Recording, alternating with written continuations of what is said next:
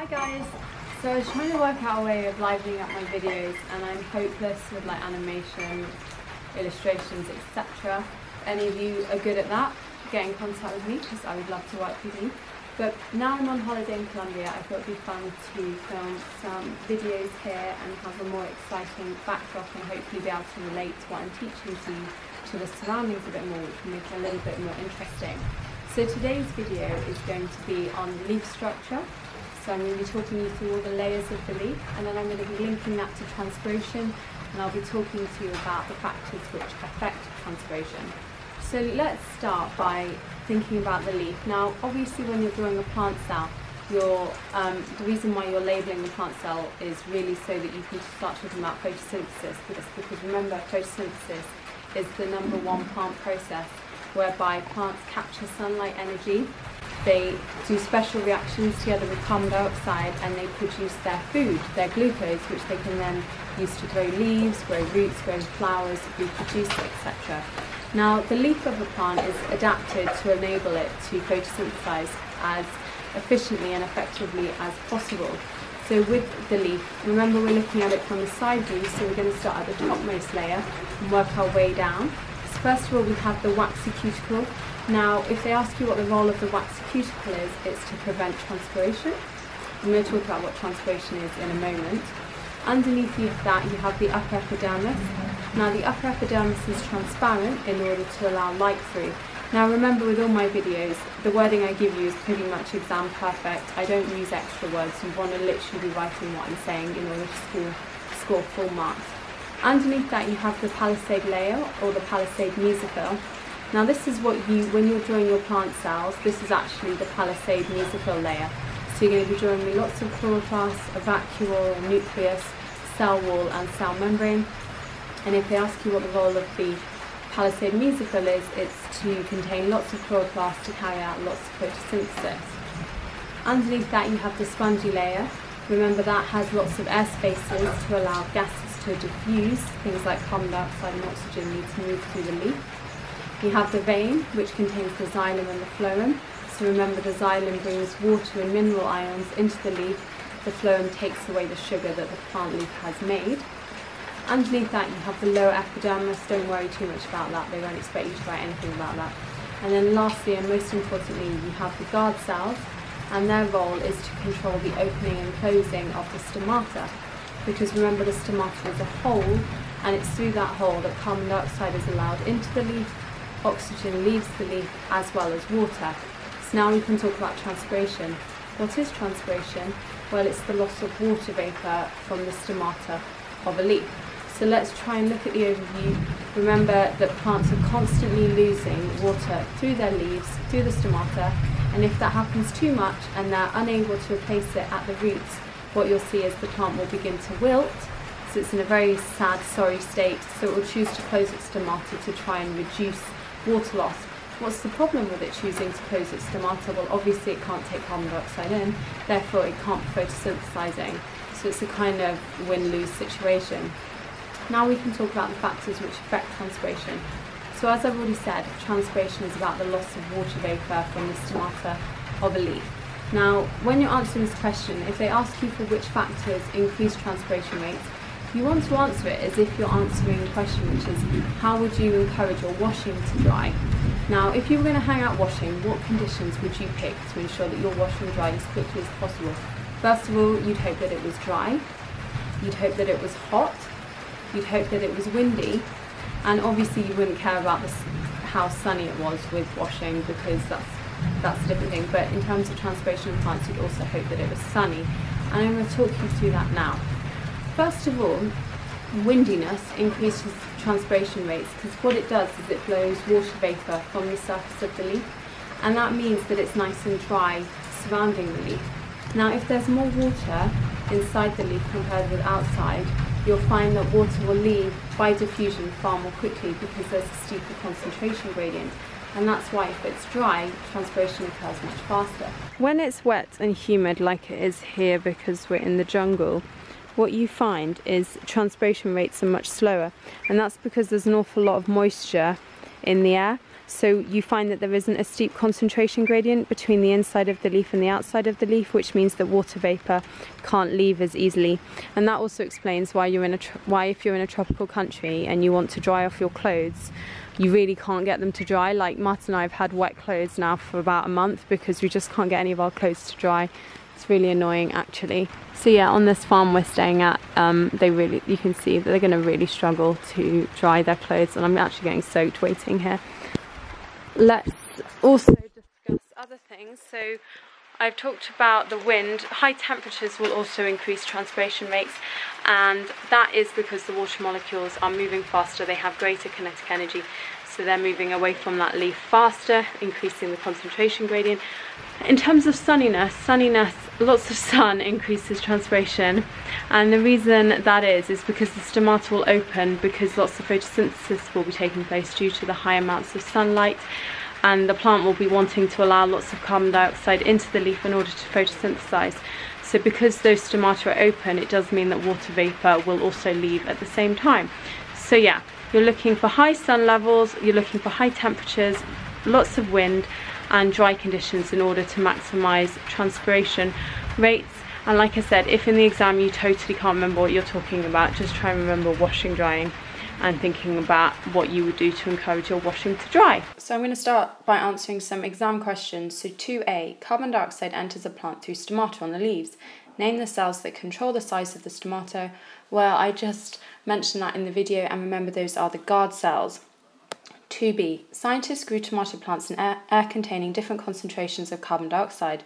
The results, oh my goodness, I can't talk. The scientists recorded the number of stomata found on the lower surface of the leaves of plants grown at each carbon dioxide concentration.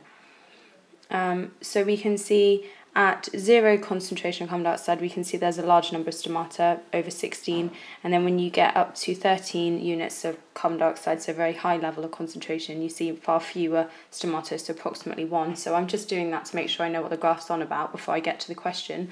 Describe the relationship between the mean number of stomata per millimetre squared and the carbon dioxide concentration. And luckily, because I've had a good look at the graph, I already know what I need to say. So what you want to say here is that as the carbon dioxide levels increase, the mean number of stomata decrease, and for the second mark you want to talk about the shape of the graph and say that there's a rapid drop initially. Suggest a reason for the relationship you described in B part 1. Well, if there's more carbon dioxide, because remember the whole point of the stomata is to allow carbon dioxide into the leaf for photosynthesis and to allow water out. So obviously if there's more carbon dioxide, then you don't need as many stomata to let it in, and if there's hardly any carbon dioxide, then you need lots of ways of getting that carbon dioxide into the leaf. So really all you need to say here is that when there's more carbon dioxide, the plant doesn't need as many stomata. Suggest one disadvantage to a plant of having a large number of stomata per millimetre squared on each leaf. I just talked about the fact that as well as carbon dioxide entering, water leaves. Now if you have a lot of stomata opening, then a lot of water is going to be leaving.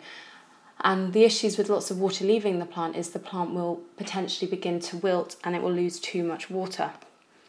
Suggest one environmental condition where a large number of stomata per millimetre squared on each leaf would be a disadvantage, and effectively you're looking at places where there isn't very much water, so you're looking at hot places, dry places.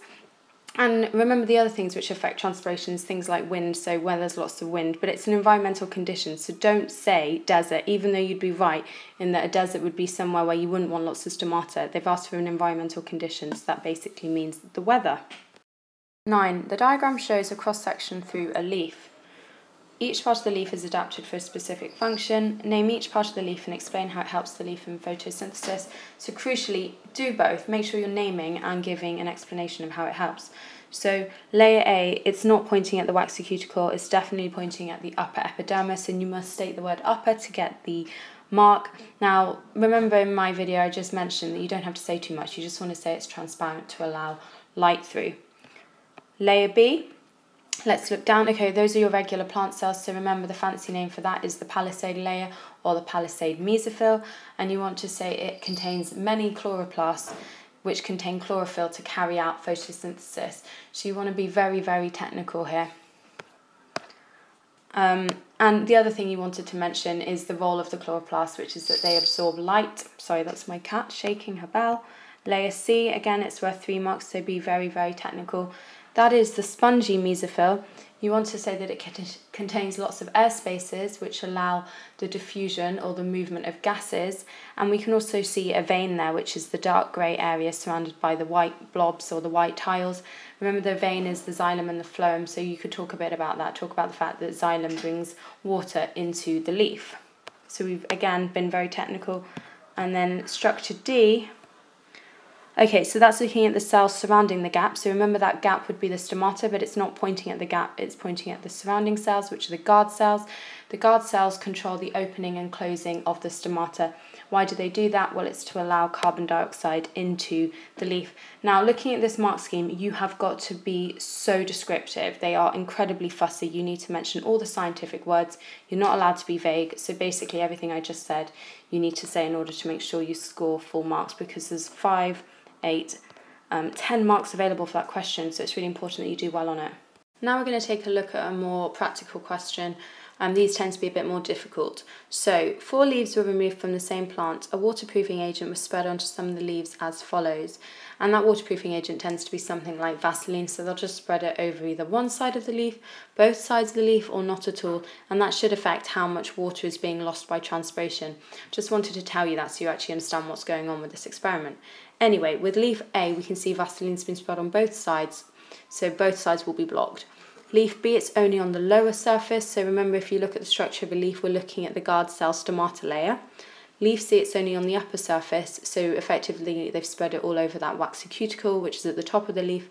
Leaf D has been left nice and alone, so no Vaseline anywhere. Each leaf was then placed in a separate beaker, and each beaker was weighed at intervals, and the results are shown in the graph. So we're looking at how much mass that beaker's lost, and remember, the reason why it will lose mass is because the leaf will be transpiring, so it will be losing water. And it will be losing water differently depending on which side has been blocked. Now, I hope this makes sense to you, but most water is obviously transpired through the bottom of the leaf, through the stomata. So obviously, if that's been blocked, as it has been in both A and B, you're going to see the smallest decrease in mass because transpiration won't be occurring so much. And yeah, we can kind of see that from the graph.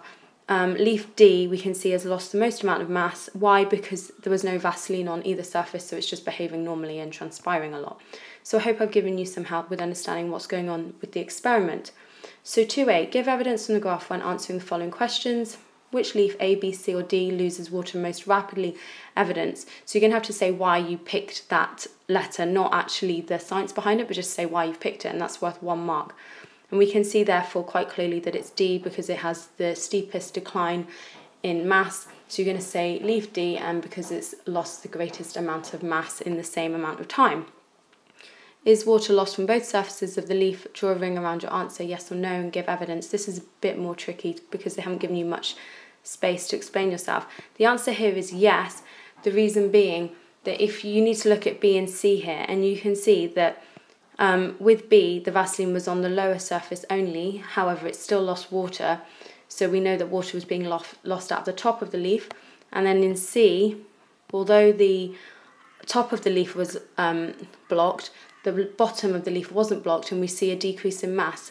So therefore, we know that it's being lost out of both the top and the bottom. I'm going to read you out the mark scheme because it's quite hard to actually work out what you need to write. So you're going to say yes, and you're going to say because both leaves B and C both lost mass.